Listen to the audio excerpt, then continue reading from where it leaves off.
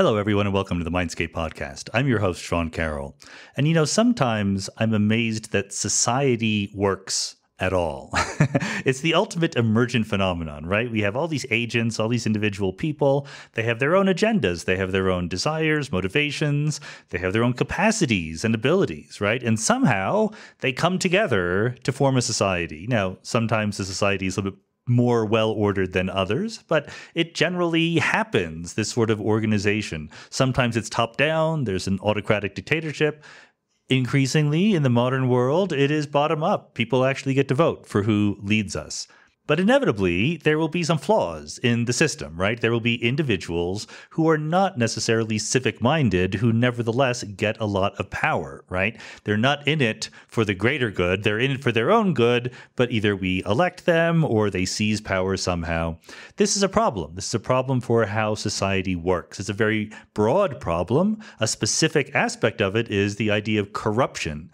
The idea that once people get into positions of power, they do things to benefit themselves rather than working for the good of society. So what is this corruption? How do we think about it and how do we get rid of it? Does power corrupt? In other words, if we take perfectly decent people and put them in positions of power, do they automatically become corrupt? Or are people who are corruptible those who want to seek power and therefore use it to their own advantages? Today's guest is Klaas, who is an associate professor in global politics at University College London. He's also a columnist for the Washington Post, and he has his own podcast, the Power Corrupts podcast, appropriately enough. And his new book is called Corruptible: Who Gets Power and How It Changes Us. He studied exactly this question of, if you take a whole bunch of people, give them power, do they all become more corrupt, or are there ways that corruptible people are able to seize power for their own pernicious agendas? Interestingly, Brian does actually offer some solutions. There are some things you can do as a society, some easy things, some things that would be harder to implement, but some things you can do to make it less likely that people who get into power become corrupted once they're there. It's very, very important because, as we mentioned before on the podcast, we're in this gigantic phase of social history where gigantic in the sense that the structures that we're dealing with are gigantic. Corporations, institutions, nations, pan-national organizations. It's very, very hard for individuals to make an impact, and therefore we need to work harder to make sure that these institutions are not corrupt, at least to the extent that we can. It's a worthy challenge to take up, and Brian's book is a good start for it. So let's go.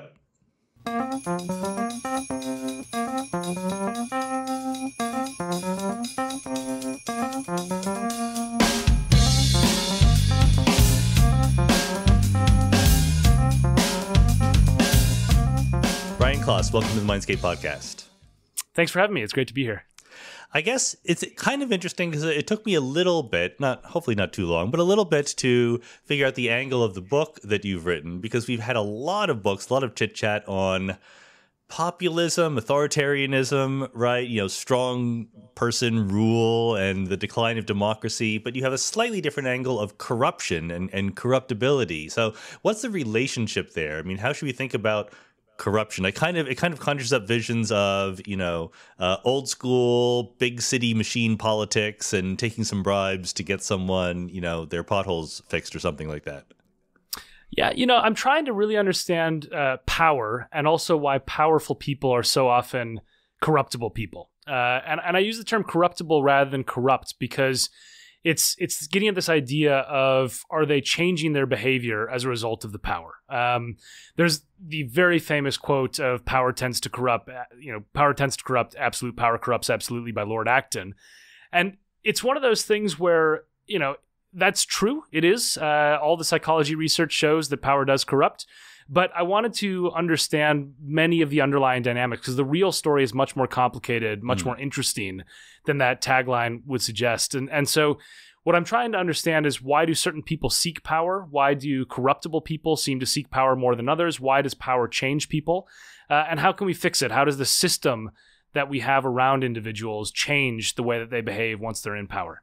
And should we think about the corruption as specifically using this powerful position to enrich yourself, or is it just sort of more a disconnect between your job and what you actually do? Yeah, so in political science literature, corruption usually refers to using some sort of public office for personal gain, private gain. And that's usually financial, but it can be involved with nepotism and payoffs for, lucrative jobs for family members, etc. Yeah.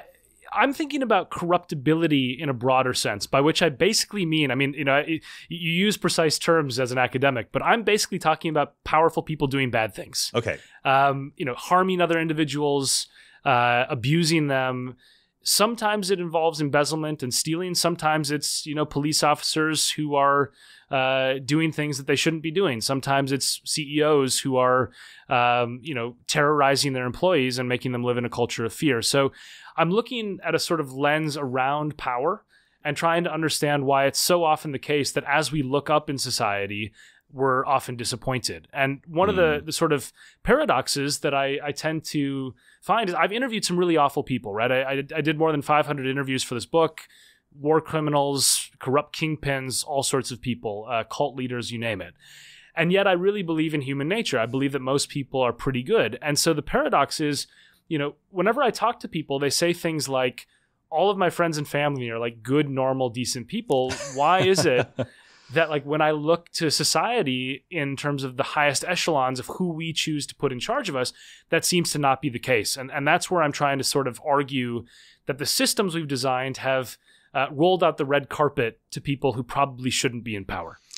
I guess from the point of view of here in the U.S., where you're from, but you're in the U.K. right now, I think that there's a feeling, I'm not going to say how accurate it is, but on the Republican side, there's a lot of corrupt people. On the Democratic side, there's a lot of ineffectual people. So I think maybe on the your next book should be called Ineffectual, how we keep electing people to office who never get anything done.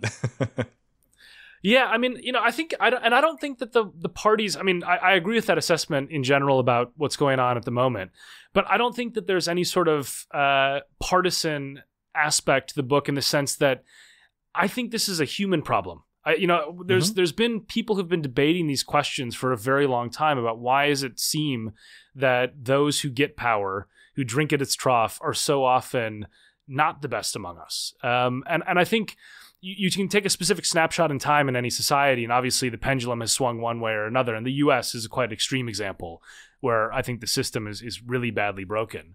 And one of the big arguments I make in the book is that this matters enormously because rotten systems attract rotten people, and good systems attract good people.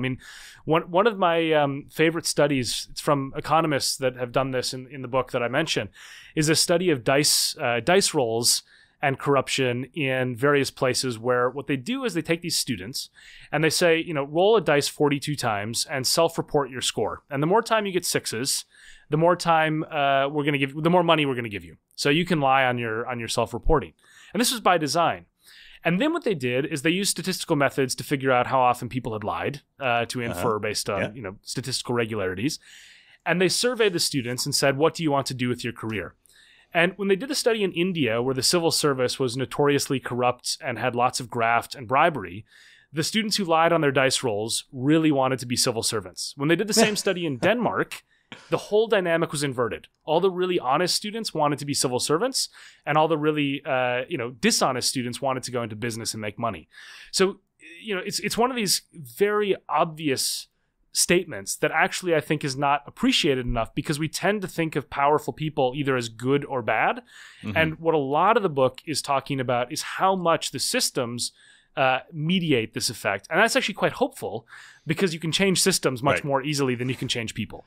No, I love that emphasis of it, and it's a very good lesson. It's almost one of those things where I have to be careful because I want that to be true. So we need to be careful that we're not tricking ourselves into it. But let me just you said it out loud, and we'll get into details about it. But let's just home in on the power corrupting thing, because you said, yes, indeed it is true that power corrupts. So where does the evidence come for that? How do you tease out the difference between being in power corrupts you versus the corrupt people seize power?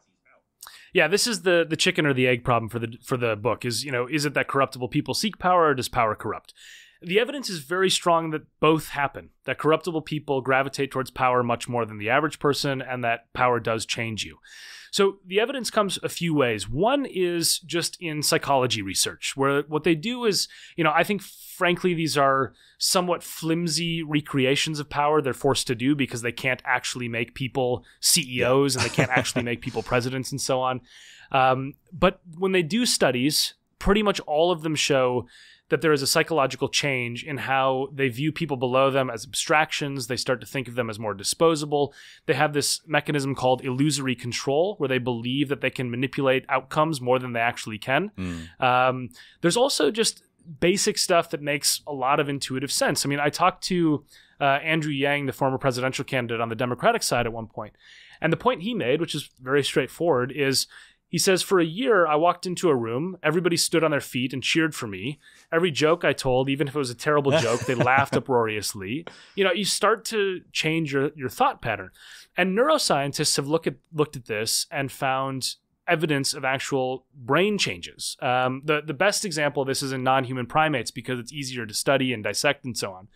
But when you look at macaque monkeys, I interviewed a researcher out at Wake Forest who has a Class 2 drug license for pure-cut cocaine. And what he does is he takes these macaques and puts them in non-housed situations where they're in individual housing units, so they don't have any hierarchy.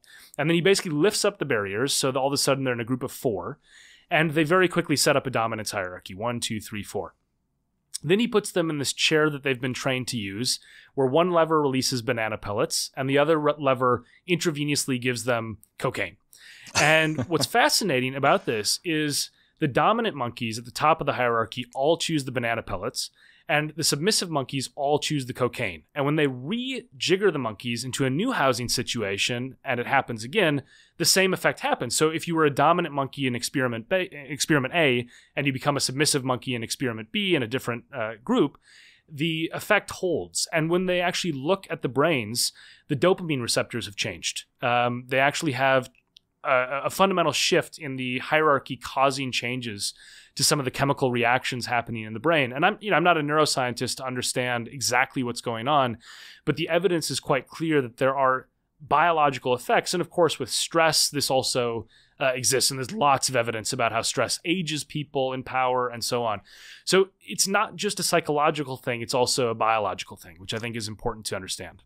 I mean, maybe, I'm not sure if this is grounded in evidence or pure speculation, but I'm not sure I understand the mechanism behind the submissive monkeys taking the cocaine. Is it that they're not getting dopamine from power? Like they're not drunk on power, therefore they need to get high from cocaine, whereas the powerful monkeys are happy with banana pellets? Because that doesn't quite seem to match with my experience of human powerful people. It's the idea of self-medicating. That's what their hypothesis is anyway, that they say that effectively it's a stressful and difficult place to be in a hierarchy, especially in non-human primates, that is stripped of lots of other forms of meaning that we would have in human society. I mean, one of the virtues of humans is that we have intersecting forms of hierarchies. So you can be a powerless person who's low on the pecking order in your corporate world, and yet in your family or in your softball team or whatever, you can feel valued. And so the idea here is because you don't have the norms and cultures around society, that it's such a singular bad thing to happen to you as a macaque to be at the bottom, that it's quite stressful. And actually, one of the things that's interesting is it's not just the cocaine study. The research that's been done on baboon hierarchies is really, really interesting on this front, because what they show is that you can measure sort of biological aging, and they use this process that, again, I'm not the expert on it, but it's called DNA methylation, where they're using effectively markers in genetic code to look at biological levels of aging. And it's different from the clock, right? So you can age faster than the calendar. And what they found is that as you go down to the bottom, it's the most stressful because you don't have access to resources, mates, food, you're being picked on all the time, so you age faster. As you go up, you age a little bit slower, and then when you get to the apex, when you get to the alpha male, you age a lot. And the reason for that is because you've got a target on your back. So all the other baboons are going for you all the time. And so it's this acute level of stress, and it leads to this somewhat counterintuitive conclusion, which actually the beta baboon is actually the best. It's the one that doesn't have the stress, but it has the resources. It's sort of, in human terms, it'd be like, it's not good to be the king, but it's good to be in the court, so to speak. And again, this is something, it's biological. It's a question about aging. It's a question about stress levels. There's a lot of evidence in the human world as well, but these ones are interesting because they strip away the sort of complexity of modern, culture and so on, and show there is actually a biological effect tied to hierarchy. Yeah, and it's not surprising, but I like the turnover effect there, that you age more when you're at the very top, but people still want it. Okay, so we're going to get to that. I love the experiments in primates and what we learned from that, but let's go back in history a little bit and talk about human beings, because this has been hot in the news lately, I guess in the news in certain circles, with the new book out by David Graeber and David Wengrow, was it? Claiming that we were all anarchists back in the day, or we could still be. And that's in conflict with the standard story, where I guess there was no hierarchy, and then agriculture came along, and that gave us the impetus to become more hierarchical. What is your take on the origins of the existence of hierarchy in the first place? Yeah, so chapter 2 of the book is called The Evolution of Power, and it touches on this idea. And I think, what is clear to me is that the story that's been told for a very long time, which I detail in the book and I explain it, the one of what's called reverse dominance hierarchies, where you had deliberate efforts to try to tear people down if they tried to seize power in hunter-gatherer societies, and you had more egalitarianism among small bands of people, up to 80 people mostly. I think that broadly, the gist of that is true in some pockets and is probably oversimplified in other places. I mean, there's some evidence, for example, that's often talked about in the standard story, that one of the arguments for this is agriculture creating larger societies and then hierarchy emerges. I refer to these various hypotheses somewhat pithily in the book as the war and peas hypothesis, peas being PEAS, right? So it's either conflict causing aggregation of hierarchies from conquest, where societies are getting bigger and becoming hierarchical, or peas, one of the early crops that's then used to build larger societies and create hierarchy. And sort of war and peas works nicely. But I also cite in the chapter that there's evidence from a guy at Harvard named Manveer Singh, who said, look, this argument is predicated on the idea that you couldn't have had sedentary lifestyles in the hunter-gatherer period. What about all the fishing communities? I mean, they were sedentary because they were getting their food from fish, so they weren't moving around the same way, and there is evidence that there was more hierarchy there. So I think it's overly simplistic to suggest that we didn't have hierarchy in the human past, and yet I also think that something is fundamentally different about the way we live now, and in these extremely hierarchical societies where you're constantly reminded where you are in status, every single thing you do. One of the more interesting bits of research I read in researching this section, because I'm a political scientist, so I don't always read evolutionary biology texts, but I love this research also came out of Harvard, where they're looking at why humans are uniquely able to throw objects with extreme speed and accuracy, and the sort of evolution of our shoulders, and how that's affected the development of the species. And effectively, the way the story goes is that because we're able to effectively kill other humans at a distance, we have severed the link with ranged weapons between size and dominance, which is not true in many non-human primate species, where to kill a male chimpanzee, you better be big, right? Whereas in human society, and I looked this up, it's one of the most depressing statistics I've seen, but about 3 people are shot by toddlers in the United States every week. And so, we have found a way to make it so even babies effectively can kill adult male humans. And that has had profound effects on the way you determine who's in charge, because it no longer has to be the physically largest or one of the physically largest males of the species. But I guess I'm confused, because you've already alluded to the fact that primates have very pronounced dominance hierarchies. I guess I'm skeptical that we were ever hierarchy-less. It seems to be, and I'm completely ignorant about this, so I could be completely wrong, but it seems to me that once the size of the community gets beyond a handful, we tend to have leaders and followers. Even in a group of friends, we have leaders and followers. So are we glossing over some of the differences that were always there? Yeah, it's possible. The standard story, the one that's being challenged more recently, points to this sort of separation between us and non-human primates using ranged weapons, and also talking about how most humans were in small bands of 80 people. This doesn't mean there weren't leaders that emerged in some facets of life. I mean, if you were good at something, it's pretty nonsensical to believe that you didn't have some sort of clout within your community for being good at something. But there's some interesting evidence. This is often trotted out by the anthropologists who make this argument of the Kung community, which is one of the modern day hunter-gatherer communities. And they have this ingenious system that I think, really speaks to this reverse dominance hierarchy in which you try to ensure egalitarianism against the people who try to seize power. So the way they figure out how to do this is they think, look, in a hunter-gatherer society, if you're good at hunting, you're going to become the powerful figure because you're providing for the community. So instead, what we're going to do is we're going to sort of create a communal ownership of the arrowheads that are used in hunting.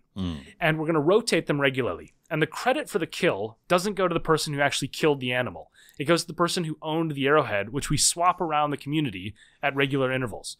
And that ensures, basically through randomization, that nobody ever gets too much credit for being a hunter. And in fact, the anthropologists who have talked to these modern day communities, or 1960s research, a lot of this was, they have this amazing ritual called insulting the meat, in which when the hunter comes back with a great kill, they basically make fun of it and say, how could you come back with something that's so tiny? Like, why did you fail so badly? And it's a ritual to ensure that the hunter doesn't emerge as someone who's too big for their britches, so to speak. So, again, one of the things that I do in the book is I say some of this stuff is unfalsifiable, right? I mean, we can't go back. Evolutionary anthropology, most of it is unfalsifiable because we can't interview people from 50,000 years ago and ask them what they're thinking. I think what is clear, and I think this is worth pointing out in the research on hierarchies, is that the evolution of our brains has not proceeded apace with the evolution of our societies. In other words, the timescales of 50,000 years or whatever for us from the Stone Age hunter-gatherers are not sufficient to say that our brain structure has changed dramatically, but our lifestyle has changed profoundly. And so I do buy into the hypothesis of what's called the evolutionary mismatch that says some of the templates that are in our brains for leadership selection might have been adaptive for a very, very different time. But again, I have a footnote in the book that says, we can't falsify this. We can't say for sure. It makes sense, but there's no way to prove it. And I think that's why I have a healthy dose of skepticism about some of the sweeping claims that come from this world of research.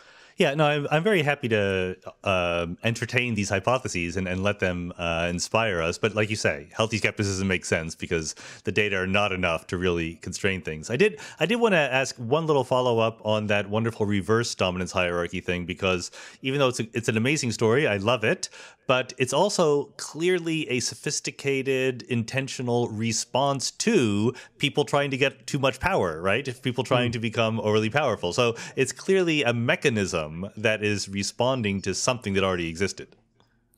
No, I don't think that the evolutionary anthropologists are arguing that humans didn't ever have power seeking.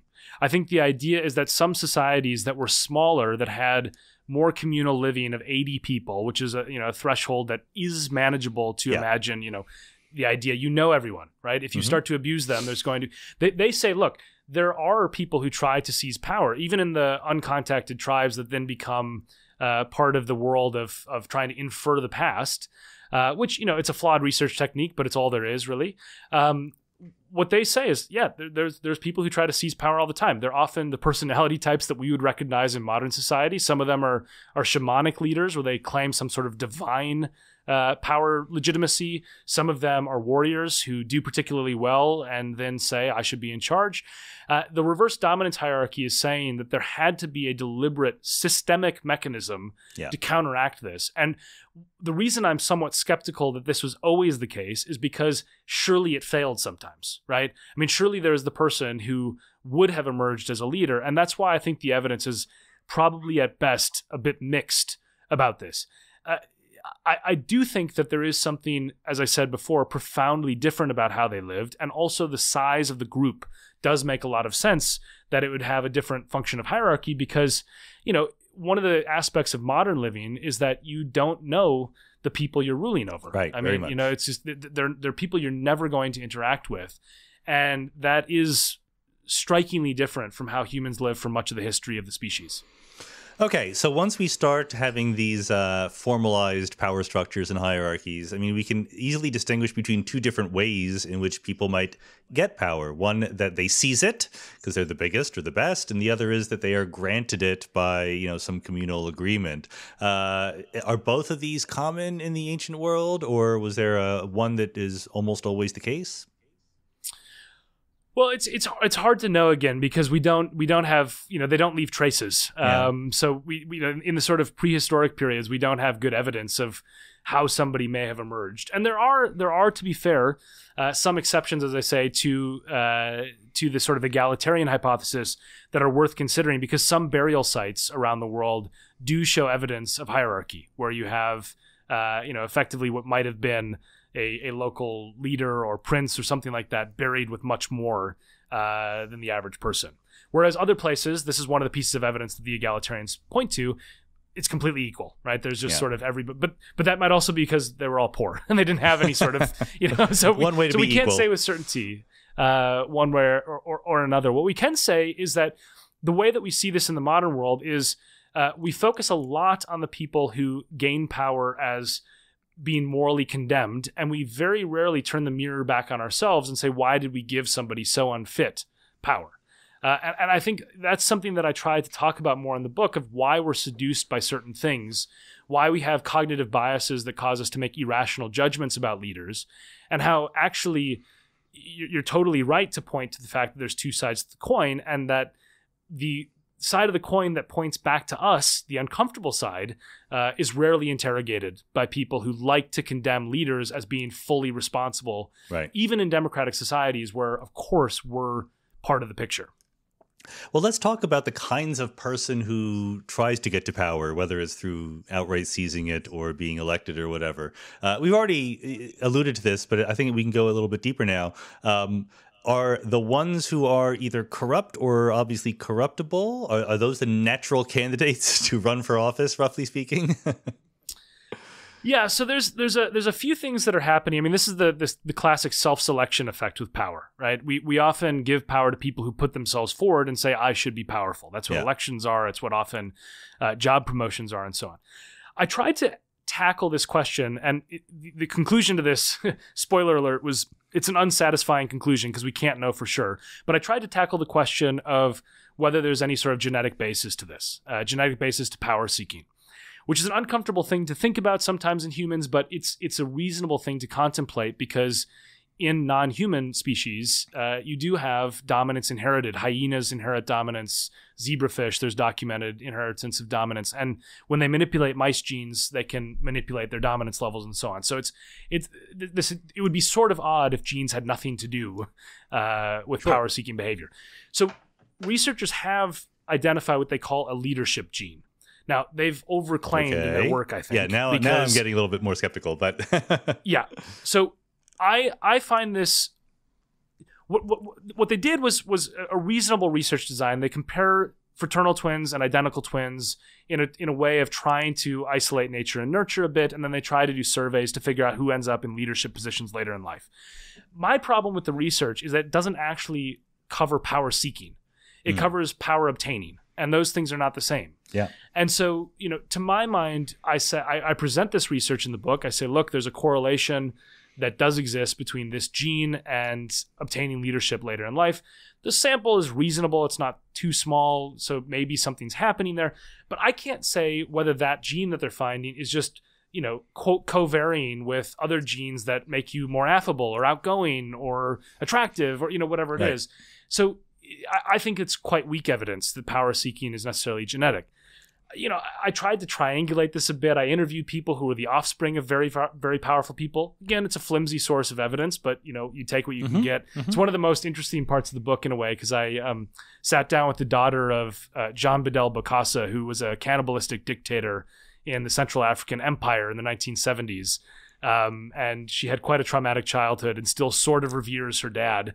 Even though he fed dissidents to crocodiles and at one point allegedly fed a dissident to a visiting French diplomat. So as human flesh. So, Tough not crowd. a good guy, basically. Yeah. And this is a situation where the aspects of she was talking about the idea of returning to power herself. Again, it's anecdotal. It's not compelling evidence. So we're sort of back at square one because you can't disentangle nature and nurture that well. And even the genes that we do find that correlate with leadership may be because of other things about society, not about power seeking itself. I think what is reasonable to conclude is that power-hungry people, by definition, whether it's genetic or otherwise, are those who gravitate towards power, right? That's what we mean when we say power-hungry. Yeah. And what I often describe this as, I say, when I met 500 plus very powerful people, often who did bad things, there was a diverse group, right? I mean, there's different types of people. Some were likable, some were monsters, some were really callous, some were charming. The thing I could say with certainty about all of them is they were not representative of the general public. And, they were unusual. They were all unusual people. And, I often describe this as saying, if you went to a high school basketball tryout, it would be really weird if the height among the people who are trying out was average. Yeah. This is exactly the same with power. You don't have a self-selection mechanism that's randomized, so people who covet power put themselves forward. And as a result of that, the people who are in positions of power are almost by definition people who find power to be an end in itself, disproportionate to the general public anyway. And that itself is a problem. Because you want, it's Douglas Adams has a series of quotes about this, but he effectively says, anybody who can be made president of the galaxy should on no account be allowed to do the job. And I think he's pretty much hit on a lot of aspects of my research in this, that the people who think they should be president, there's probably something a bit wrong with them. Right. And the people who can get themselves made president, there's certainly something wrong with them. So it's one of those aspects where it's a very long-winded answer. And at the end, we're sort of stuck. We don't have good evidence that power-seeking behavior is discernibly genetic or otherwise. And I know it's unsatisfying, but that's where I think we are with the evidence. No, I think both of these make sense. Both the fact that power-seeking people are different than non-power-seeking people, who could argue with that? And the fact that it's hard to figure out whether it's genetic or not, that's also fine. But I am interested in pushing a little bit on this potential connection between power-seeking and corruptibility. Just like Douglas Adams, within academia, as you know, there's a rule of thumb that any person who wants to be department chair should never be allowed to be department chair, right? You should force the reluctant people to do it because they'll be better at it. And there's somewhere, either in your book or in an interview you did, that seems to suggest that narcissistic psychopaths are overrepresented in positions of power. So given that people who want to get power are different in various ways, is one of those ways that they're more likely to be narcissistic psychopaths? Yes. So this is where we get into the realm of psychology, and I'm not a psychologist, but the what I do talk about in the book extensively is this concept of the dark triad, which is narcissism, Machiavellianism, and psychopathy. And psychopathy is actually a clinical diagnosis. There are brain differences, whereas the others are more personality traits. But if they come together in a chemical cocktail known as the dark triad in high levels, those people are disproportionately likely to seek power and disproportionately likely to get power. And this is where I think the research is not necessarily pointing to something that's innate to human nature, but is also mediated through the way we've set up modern systems. And what I mean by that is that a lot of the ways you get power in modern society are unavoidably performative. In other words, your job interview is a performance. Your election campaign is a performance. And people who are narcissistic are highly attuned to what other people think of them. People who are psychopathic, the two words that every psychopath expert I talked to said to me was superficial charm, and very chameleon-like. They're very good at sort of blending what they think the person wants them to be with what they become, and Machiavellian in terms of just sort of very strategic thinkers. And the evidence that we have when they've done observational research, which again, it's flawed in some ways. There's some aspects where when you measure psychopathy, it depends on what scale you use, et cetera, et cetera. What they find is, depending on the research you look at, is between 4 and 100 times more psychopaths are in positions of leadership than the general public. And they're rare in the general public. And I focus on them because I think it's important to understand that when they do emerge, even though most leaders are not psychopaths, they're particularly destructive. Yeah. one of the really interesting bits of research, I interviewed a neuroscientist who studies psychopaths, and the way that she sort of put it is that people with the dark triad dialed really far up on all three traits effectively have, and especially psychopaths, have empathy sort of switched off by default. And what she did was she did MRI scans, fMRI scans, where she would show people, both psychopaths and non-psychopaths, really disturbing images of, children in distress, animals being abused, etc. Stuff that would make you want to get out of the MRI machine if you were a normal person. And what she found is that there was a massive difference, right? Like the brains of normal people are lighting up with anguish, and psychopaths have a very muted response. But then she had this sort of moment of let's just try something else out. So she told the psychopaths, try to imagine what it would be like to feel the pain of these people, to sympathize with them, to sympathize with the animals. And all of a sudden, the scans looked remarkably similar to the normal individuals. And so what she was saying is that it seems to be the case that psychopaths can dial up empathy in moments when they need to persuade people that they're normal, functioning individuals. Those who can't do that are called dysfunctional psychopaths in the psychology and neuroscience literature around this. And those are the serial killers. They can't turn it off, and they're impossible to manage because they just can never dial their traits down. The functional psychopaths, as they're sometimes called, are the ones that the psychologists argue are in boardrooms and in elected office because they're able to moderate their traits when they need to in those moments of performance. But I think, it's a difficult one, as all this research, social research in general, is very difficult to disentangle some of these things because humans are immensely complicated, and you're trying to study something that, first off, is aware it's being studied sometimes, and secondly, is also moderated through a system that is not necessarily part of human tendencies, but is actually just modern culture, and you can't disentangle them as much as we like to imagine we can sometimes in social science. Yeah, and I certainly I get that the psychology aspects are not your professional interest, and we'll get to the systems because I think the systems are ultimately more important. But boy, this psychology is still fascinating. I got to ask, I got to dig in on this issue of the fact that the functional psychopaths, anyway, have this aspect of performativity, which fascinates me because you might naively think that if you're just a psychopath, you're just sort of you don't not only do you not feel empathy, but you have trouble relating to ordinary people or acting like them or whatever. But you're sort of hinting that there's kind of an opposite aspect, that the psychopath is one who can put on the right mask and play the right role to get what they want in a consciously manipulative way. I'm not sure. Yeah, I think they are consciously manipulative. And there's some really interesting research on this that, I think I have like one sentence in the book that talks about this. It's not something I go into, but, all of this research I think has caveats and flaws because there's no perfect method of actually studying this stuff by virtue of the subject matter. But especially because psychopaths are constantly trying to deceive you, right? I mean, they're not saying I'm a psychopathic, narcissistic Machiavellian. But what they have done, and I found this study really interesting about how strategic thinkers that are psychopaths can be very good at getting power, and how psychopaths can be very rational in times where empathy might actually be a hindrance to others. So what they're talking about is basically this game in which you have, I think it's 100 yen in the example, but let's say it's $100. And you've got a pair of people in an experiment, and the first person who's randomly assigned is the proposer. So they propose a split of the $100, and the acceptor or rejector is the other person who can either accept or reject the offer. If they reject the offer, both players leave with no money. If they accept the offer, they both get however much has been proposed. So there's sort of a game theory, dynamic.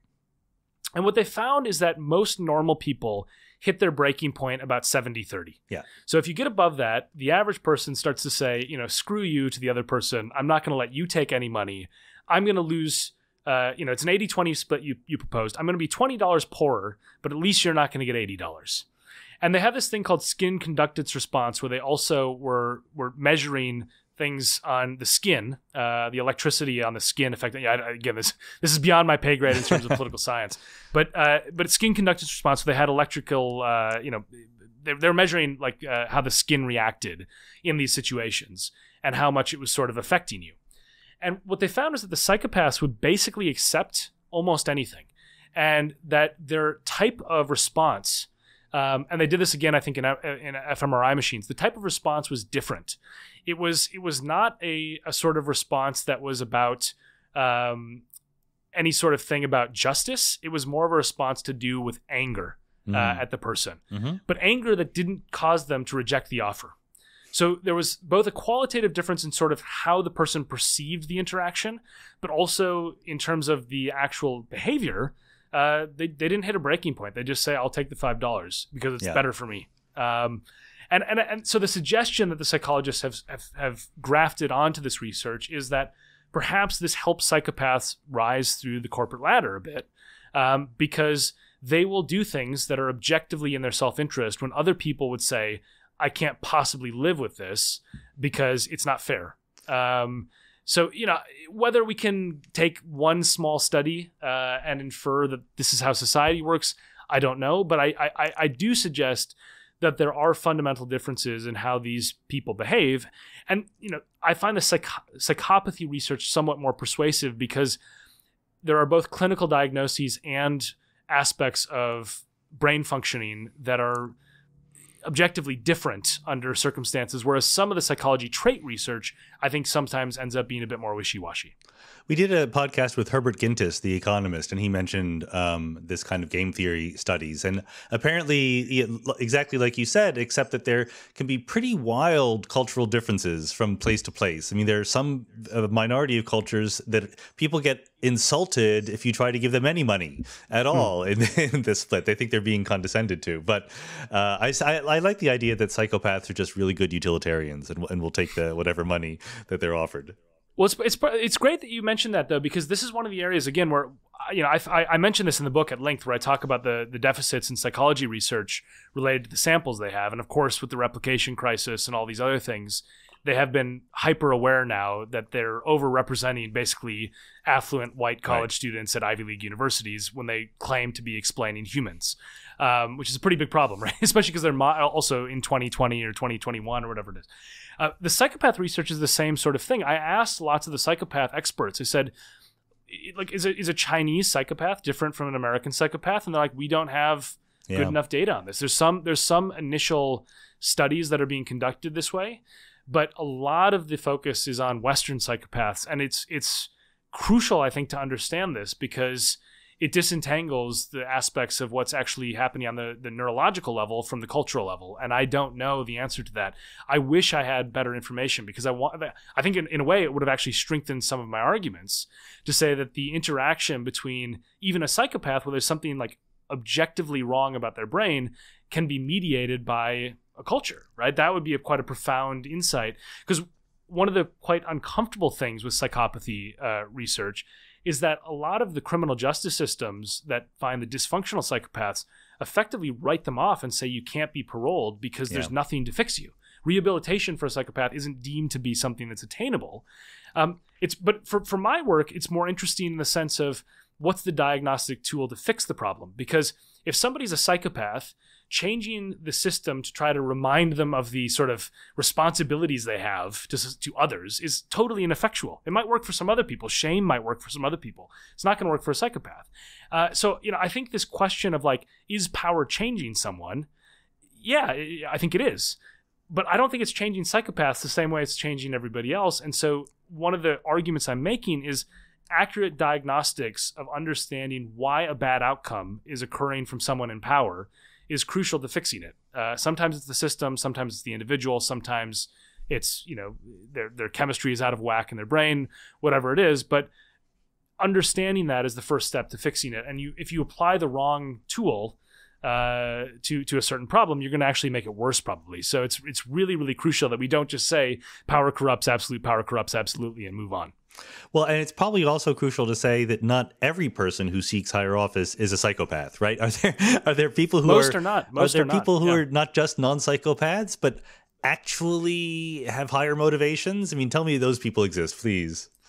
They absolutely do. And the reason, it's funny because I think when you read my book, you can get a bit of a sense that I think that all leaders are awful people. And I don't think that. I think there's many, many, many wonderful leaders. In fact, the way that I got into politics was my mom ran for school board when I was 8 years old, and she just wanted to serve the community. Yeah.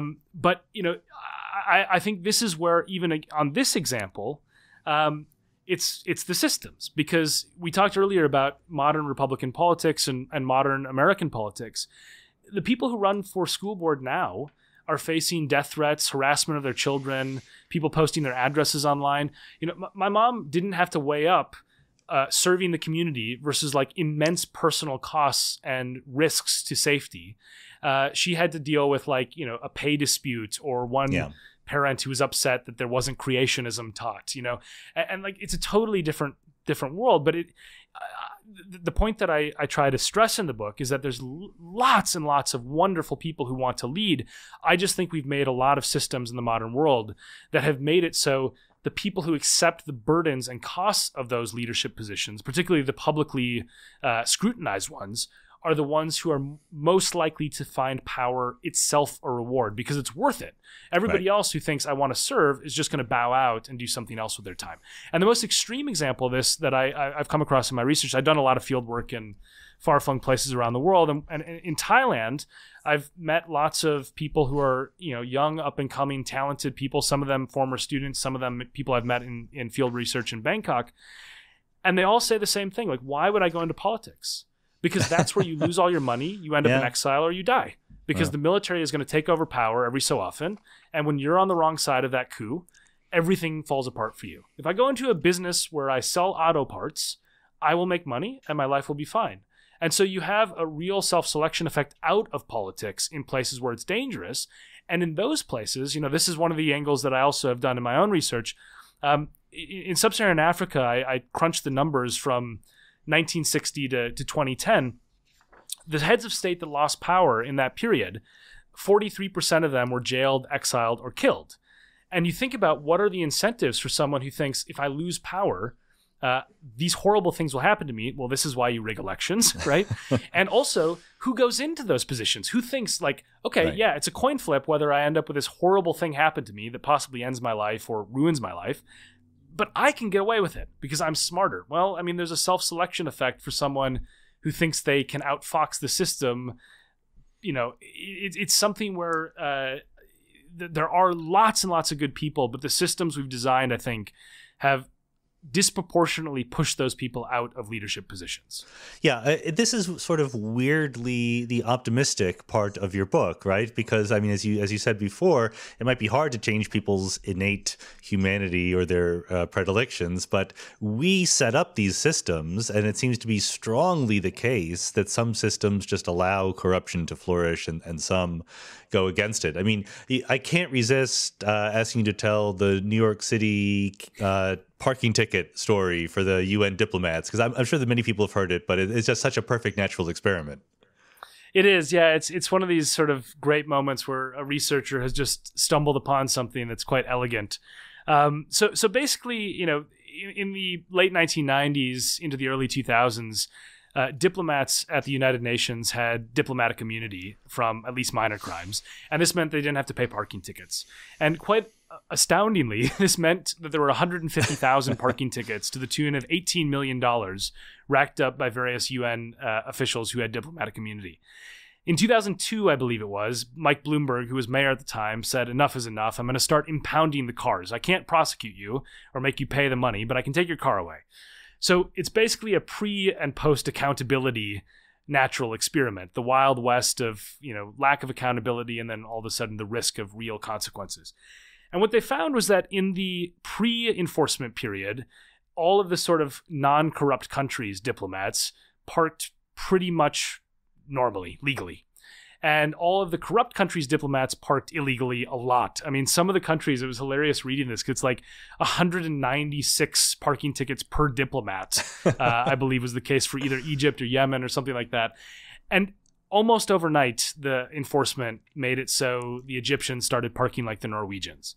But the little wrinkle that I love in this was that if you then put in the time that the person was in New York in the pre-enforcement period, the Norwegians got worse over time. So the more they could get away with it, the more they started parking illegally. And the thing that's so elegant about this is it's just a perfect encapsulation of how culture is crucial to understanding corrupt, abusive behavior, but also how accountability and the sort of second guessing that comes with enforcement can shift behavior over time. And it's why, having sat down with lots of really, really awful people, I pose a question early on in the book where I sort of ask people to imagine being thrust into the role of the dictator of Turkmenistan.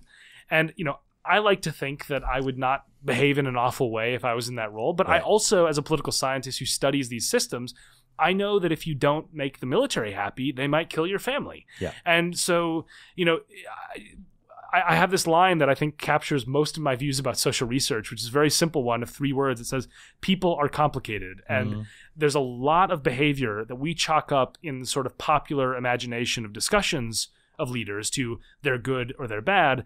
That's actually much more systemic and situational than we give it credit for, which, as you say, is optimistic because it is the lever we have to make society better. Well, and what I love about the New York City example is that there's sort of 2 things going on. On the one hand, the local conditions from which the diplomats came clearly mattered, right? Diplomats from Norway acted different. It's not simply where you are in New York City that the rules matter. But then when enforcement kicks in, you change so quickly. It wasn't the behavior wasn't very sticky. It wasn't deeply ingrained in themselves. It was just kind of, all right, this is what I do, but in different circumstances, I'll act very differently. That there is the germ of an optimistic message there. Well, the other example that's exactly on this point that what I found maddening in writing this book was that I think there's a lot of pretty simple interventions that can make a difference. They're not silver bullets. We're never going to fix this problem, but we can really blunt the effect of it. And my favorite, I think, bit of research I did was on police. Actually, it's a hot button topic in the United States, police reform, and I kept getting so annoyed when I was watching the coverage and discussion of police reform in the U.S. because there's this huge area that's just not discussed. Almost everything. The way I put it is almost everything in the police discussion is about what the police do, and very, very little is about who the police are. And so I started to study recruitment methods across different cultures for policing. And, I cherry picked this one example because I think it's just so unbelievably over the top that this exists. But there's a case in Doraville, Georgia, a town of 10,000 people outside of Atlanta, where the recruitment video that was on the website flashes the Punisher logo to start, which is already a bad start because it's like the vigilante who tortures He was not criminals. a law-abiding citizen. Yeah. And then it shows these guys in military fatigues driving around in a SWAT tank, like a literal tank, throwing smoke grenades out of it. And the music is Die Mother Effer Die by Dope, this heavy metal band. And it's like this 30-second clip. And then it's like, join the police, basically, right? And I sat there and I was like, who would respond to this ad, right? I mean, who is going to apply for this policing ad? And you see that there's a lot of research. I detail this in the book in more depth, but that talks about militarization of police and how it's also affected the culture of departments and so on. And my favorite example, it's an aside, but I love this, is I think it's called Boone Township in Indiana, has one small pond in the entire area, and they have an amphibious assault vehicle. It's from Iraq, You never know. So then, what do you say? You never know, Brian. I mean, there could be an amphibious assault.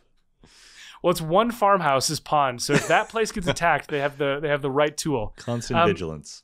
But New Zealand did something totally different. I talked to the head of human resources for what they call the vice president for people. It's this nice corporate speak thing, because New Zealand has a national police force and they recruit nationally. So they spent millions of dollars on this recruitment scheme called "Do You Care Enough to Be a Cop?" So already we're not in the Punisher territory, right? And they have this video. It's one of the most viral videos in New Zealand. It's been viewed by millions of people in a place where there's only 5 million people. And it's this funny recruitment video of these very diverse, demographically representative police officers chasing this unseen suspect. And they stop to dance with people. They help an old man cross the road. And then at the end, they catch the suspect, and it's a border collie that's stolen a purse. Aww, and then it cute. says, "Do you care enough to be a cop?" Right? And they did this other experiment where they have this emaciated looking hungry boy. The video is called Hungry Boy. And they have these hidden cameras, and some people stop to help him, and some people just walk by him. And then it just says, do you care enough to be a cop? And it's saying, the inference is obviously if you stopped, you should be in the police force. And, the demographics of their applicants changed radically. Like they got massive differences, both in the numbers of applicants, the personality traits when they did screening, and also the diversity of the applicants. And the policing relations have improved in New Zealand with the indigenous community, the Maori community. And the thing that I kept thinking to myself, like, this is so easy. Like, this is not a thing that you have to really think about. It's just the way you depict power in this instance is obviously going to affect who thinks I have a place there.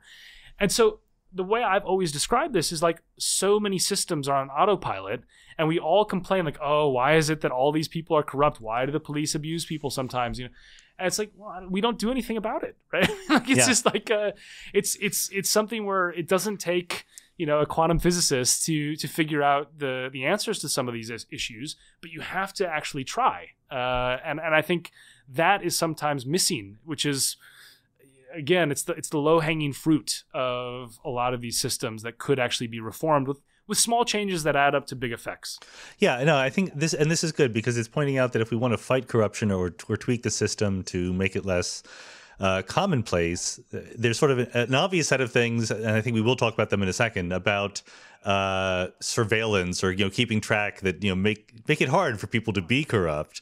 But like you say, there's also the thing like try not to get corrupt people in there in the first place. And it almost makes me think of when I had Astra Taylor on the podcast quite a while back. I had never heard about sortition before, this idea of making choices for a national government by picking random citizens and having them really think about it. And the good news is that, in the cases where it has been tried, it actually works pretty well. Like the outcomes are, ones that people generally agree with. And, that's sort of an extreme example of how to avoid this problem that it's more than an average number of psychopaths want to be in these positions of power.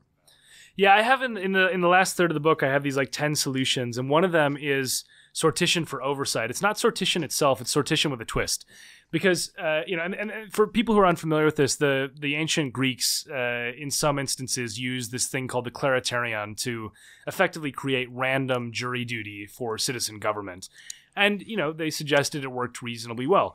My problem with it in 2022 is that some of the aspects of being a politician require specialist knowledge. Sure. If you negotiate a nuclear test ban treaty, you had better understand aspects of statecraft and diplomacy and nuclear weapons that the average person probably doesn't.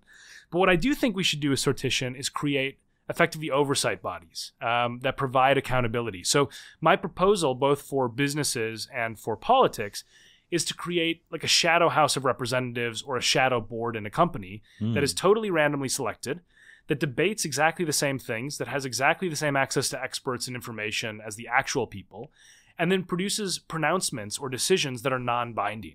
And the reason you do this is because if you are having the House of Representatives make a decision either due to partisanship or lobbying or re-election, a lot of those effects would be neutralized, as would the self-selection effect by the random sortition shadow House of Representatives. Now, it wouldn't change anything. They could still do it. But it would be quite a cudgel in terms of rhetorical challenging to these groups to say, a journalist in an interview saying, when we randomly selected a group of Americans, they had a different view of this. They did something quite different. Why was that? When they thought about an infrastructure bill, it didn't take them 6 years to figure it out. They just sort of hashed out the details and came up with something. Why couldn't you do that?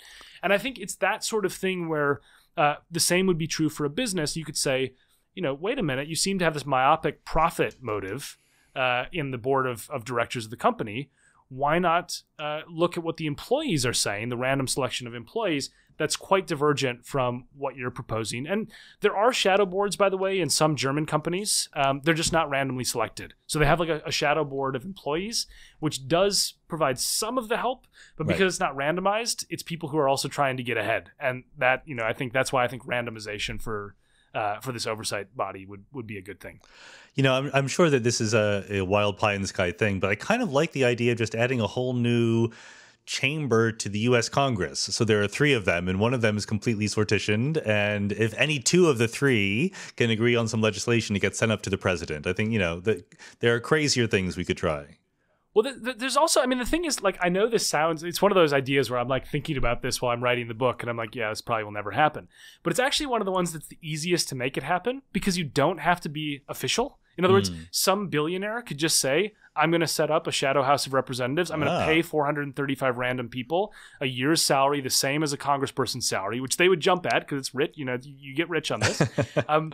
And I'm going to have them do this. And I'm going to use it as a way to sort of hold politicians accountable. Now, you'd have to have journalists pay attention to it. You'd have to make it sort of matter in a certain way.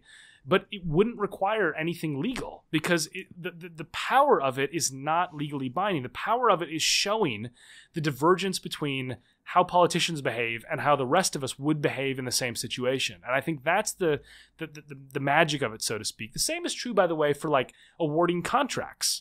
Like if you're awarding contracts based on lobbyists and you ask the shadow House of Representatives or a shadow White House or whatever to do the same job, they wouldn't do it based on who's greasing the wheels. And it would be quite informative for people to say, wait a minute, maybe we should look at this a second time because there's such a massive disconnect between this group of unelected citizens that are just sort of a parallel body funded by some benevolent person in society. But I think it could actually provide some crucial checks on people in power.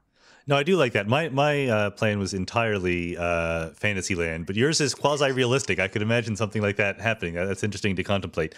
And you mentioned something very quickly that I wanted to ask earlier, but let's just emphasize it. We've been talking about politics and government, but you said also, corporations, boards, presumably universities, local organizations, whatever. That all of this discourse that we've had about corruption, is it more or less the same discourse in every organization, or is there something special about politics? No, I think that the dynamics that exist in other organizations are basically on steroids in politics because in most systems, not all of them, but in most systems, money and power are twinned. And so it doesn't just have the one or the other, it has both. But I think, one of the things I talk about in the book that's going to be more familiar to listeners is the idea of these sort of dynamics closer to home. And I have one intro to the chat. Each chapter sort of starts off with this interesting vignette, so to speak.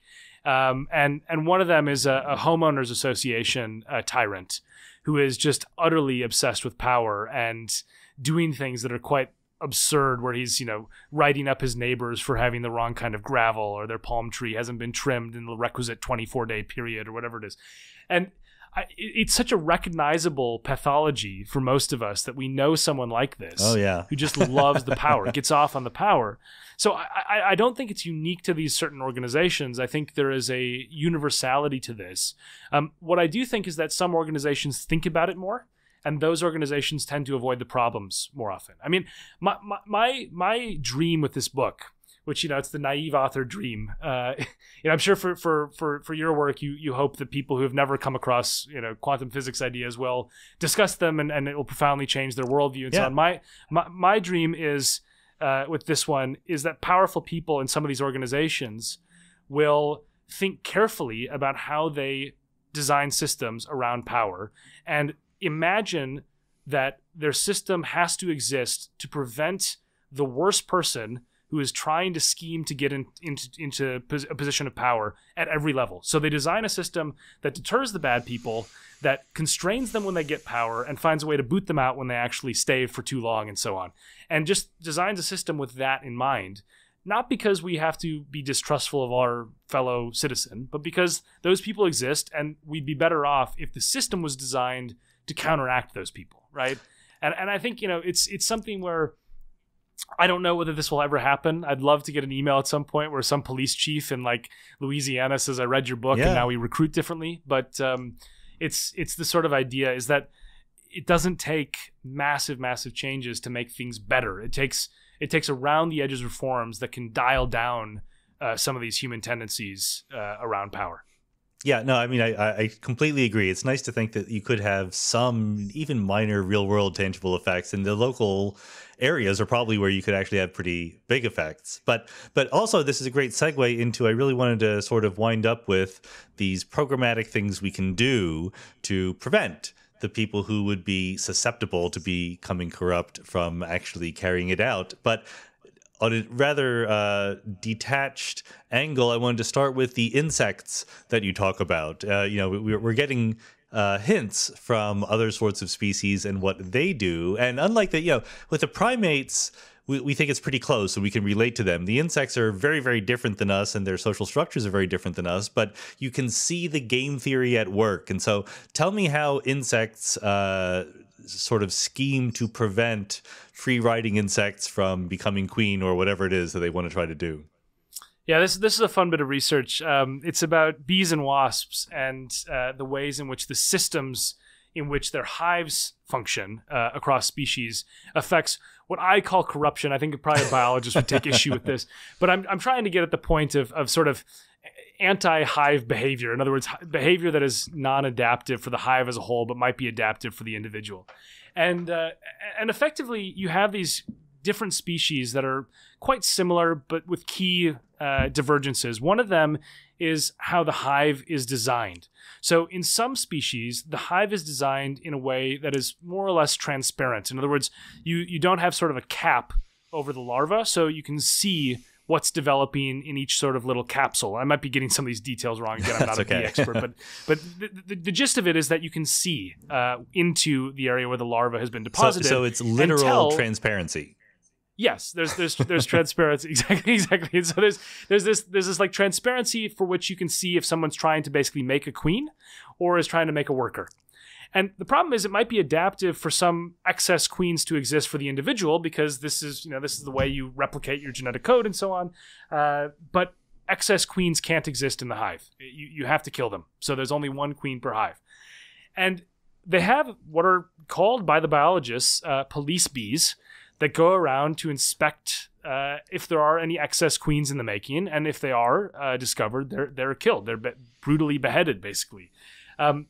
And what's fascinating is in the difference between the hive structure, the transparent versus the non-transparent cells have very different levels of shirking or free riding in this instance because the police bees, or police wasps in this case, are ineffectual. They can't tell very well. And it's also about the size. So in some of the hives, the size of the cell for the queen is much bigger than the size of the size of the cell for the worker.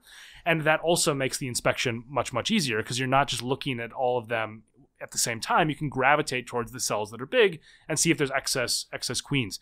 It's just it's a nice little way of showing how much structure affects levels of what could be deemed in the human world to be corruption. Although I haven't gotten any emails yet from angry wasp specialists saying I'm anthropomorphizing insects to an extreme degree, but I probably am. So there you go. And so what do we learn from this? I mean, does it work differently for different kinds of insects? Is there a right level of police bee surveillance that we need to have to stem the corruption without being too authoritarian? Well, I think the lesson from it is that it does matter if you have transparency and accountability that is made more easy. And I write in the sort of last part of the book about surveillance systems and how the more I pondered this, the more I was confused about why we've sort of tolerated a system in which the most surveilled are the least powerful. Yeah. Because you think about all the corporate scandals, the political scandals, the things that actually have created profound and disastrous consequences. They're happening at the top, right? And the pandemic has created this new sort of dystopian level of surveillance for work from home people, where like some companies in the US now have installed chair sensors to figure out whether you're actually sitting on your chair when you claim to be. And they're trying to make sure you don't take, an extra 10-minute lunch break. And it's like, Enron didn't get brought down by lunch breaks being too long. This was the corner offices where the surveillance is deliberately avoided. And so, my view is that power should be a burden in some ways, and therefore it should come with scrutiny attached to it. And people should really worry when they behave badly in positions of immense power that they will get caught. So I think that the surveillance systems that we've designed in the sort of corporate workplace, they do, as you speak, when you asked about the insects, there is sort of a Goldilocks solution to this, which is you don't want a workplace in which you feel constantly distrustful of everyone. You don't want to like bait the break room fridge and see who steals the sandwich or something like that. But you do want to have a level of second guessing for people making really corrupt decisions or abusive decisions in management such that they think they're going to get caught. And that's the police wasp example, is to say, why have we designed a system in which we've effectively said there is no transparency in the cells of management. There is transparency only in the cells of the worker bees. And the worker bees, in the analogy, of course, are the ordinary employees taking the extra long coffee break. Yeah, and of course, it's going to be very different in countries or societies that have long struggled with corruption, and the examples you said earlier where there's a coup every so often and it's very dangerous. But in a grown-up democratic arrangement, I'm kind of shocked that or maybe I'm not shocked, but depressed that we don't make it harder for politicians to benefit off of their positions. I would go so far as to say that if you really wanted to run for office, I would love to see if you had to give up some of your wealth, right? Rather, because not only do we make it possible for you to manipulate things once you're in office so that your wealth grows, but it's hard to run for office unless you're already very, very wealthy. And that's just a connection that seems wrong to me. I agree completely. I mean, stock trading is the obvious example in Western democracies. That debate now is existing in the U.S. a bit, but it's absurd. I mean, the amount of money, if you just look at how people get much richer in their time in Congress, that shouldn't exist. Yeah. But I also think, I think we have to think outside the box a little bit on this. I think that people should worry that they're going to get caught. I have a bit in the book where I talk about sting operations in the NYPD, where they do these integrity tests and basically test cops in these fake crime scenes that they think are real. And the really profound insight of it was that they did 500 integrity tests where they come in and there's cash on the table and they see if they steal it or whatever, and they fire them or arrest them if they do.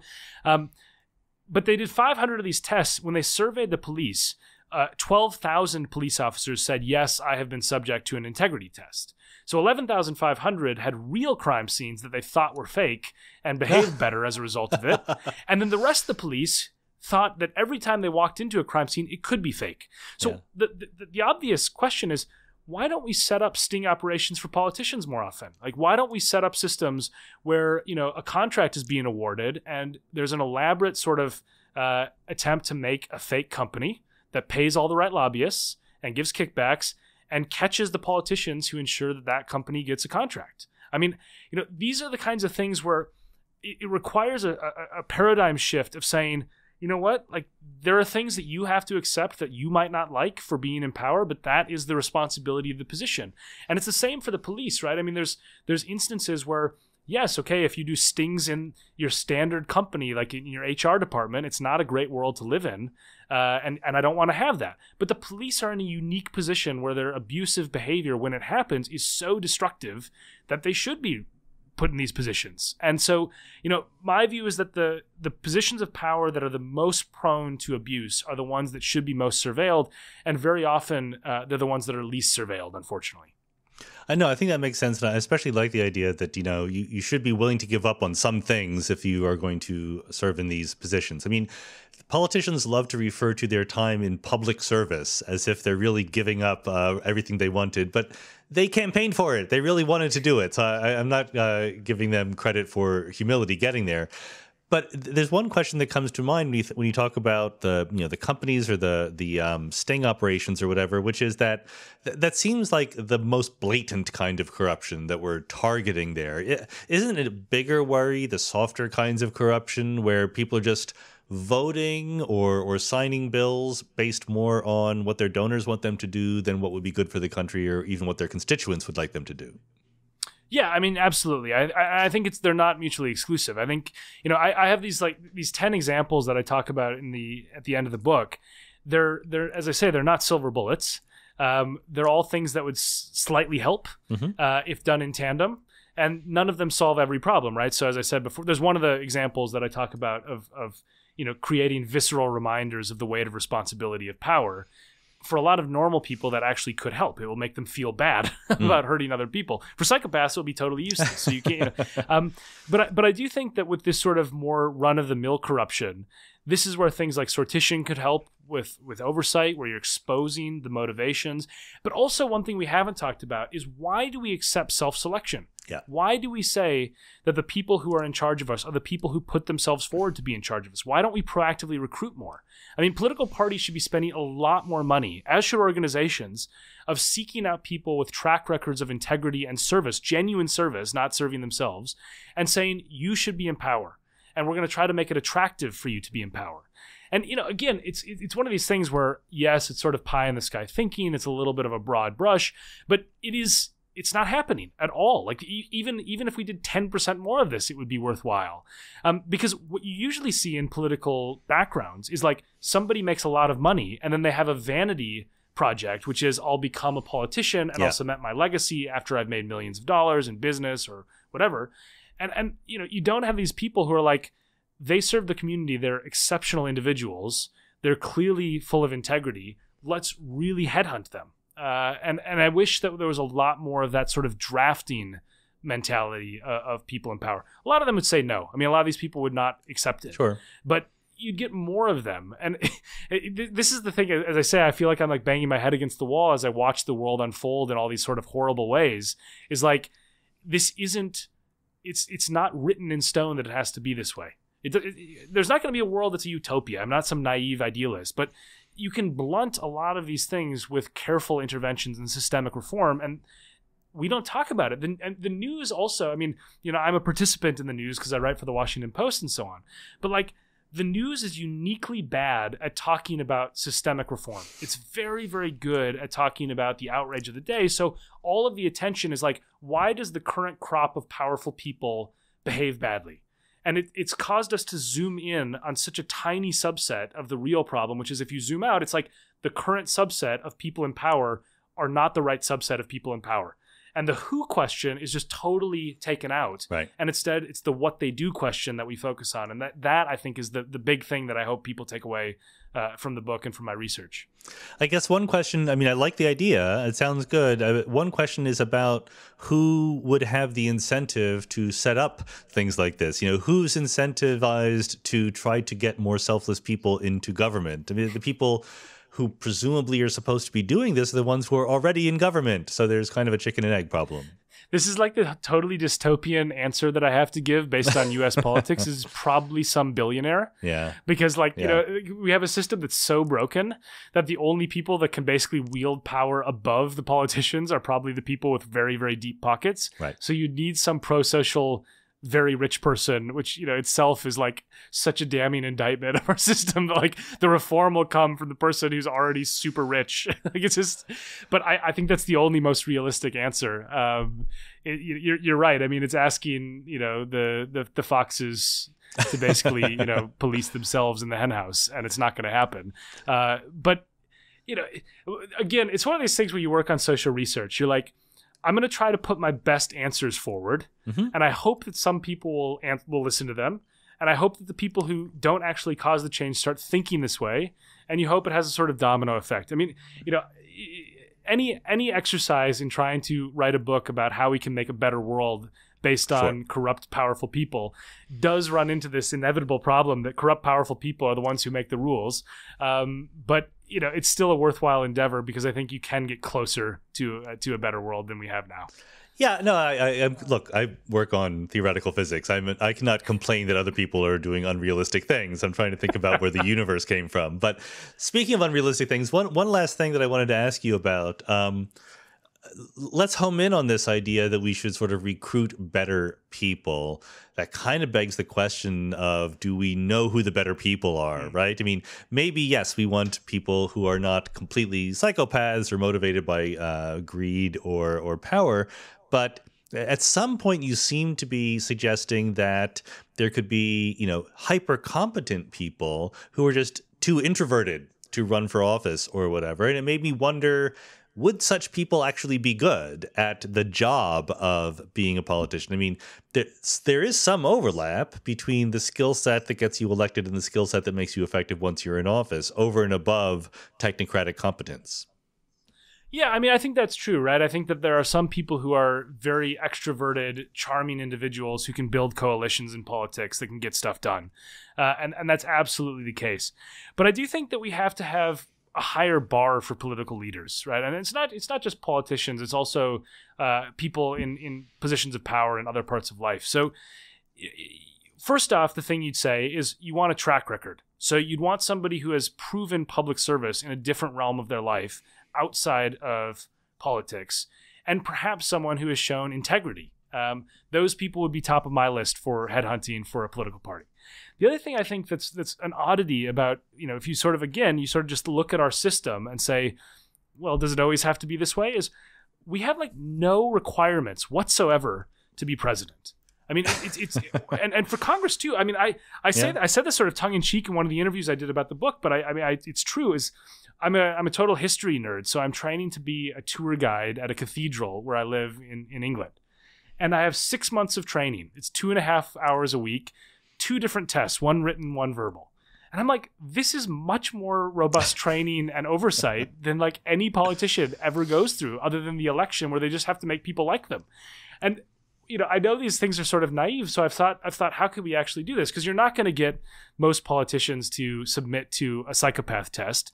But one way you could do it is the ones who are quite confident that they're not psychopaths would start to voluntarily do it, and it would put pressure on the other ones. Because the voters would then have a shortcut of like, why aren't they doing the psychometric test? And some businesses, by the way, do psychometric tests and evaluations for their sort of elite team.